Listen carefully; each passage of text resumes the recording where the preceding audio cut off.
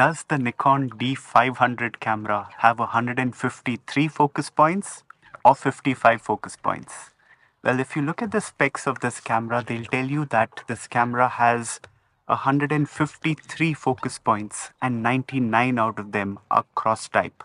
While that is the truth, that's not the entire truth.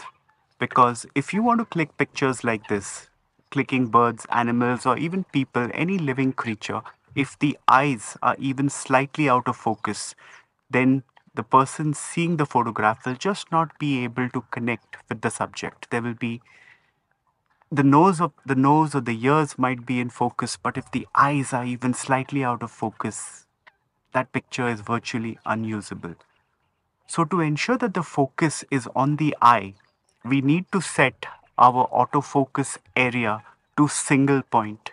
And the moment we do that, the camera leaves us with only 55 focus points to choose from, and only 35 out of those 55 are cross type. When you show somebody a picture of a bird or an animal or even a person, they will struggle to make any connection with this picture if the eyes of your subject are out of focus.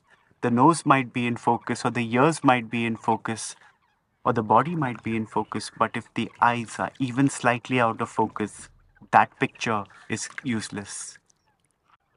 If you set your autofocus area to auto and let the camera decide where the focus should be, it is highly unlikely that the camera will nail focus on the eye.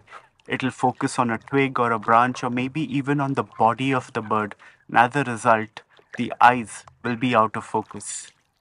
So while there are 153 focus points distributed across the sensor, only 55 of them are selectable by the user. I hope this video puts the debate to rest. Does the Nikon D500 have 153 or 55 focus points? I'm Girish Menon.